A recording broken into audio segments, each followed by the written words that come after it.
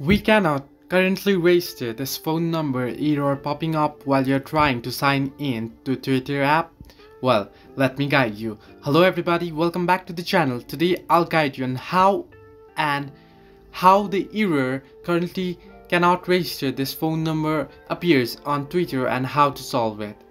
Now, this problem normally appears or often appears when you try to log into or sign up with the same number twice. Now, if you're already signed up to the account through one number and if you're trying to sign up to the other account using the same number, then this error that we cannot currently register this phone number appears. So what you can do is, instead of signing up the account, what you want to do is head into the login option.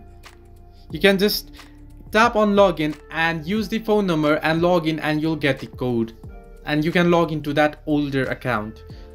However, if you don't want to do that, what you can do is go ahead and log in and then delete the old account and then register it to the new account. This is the only way you can fix the issue. There is no any other option. There is no way that you can sign in to multiple accounts with the same number. So what you want to do is either delete the old one or you can just log into the old one. Hope this helped you. Do like and subscribe, and do not forget to leave a comment down below if you have any further issues.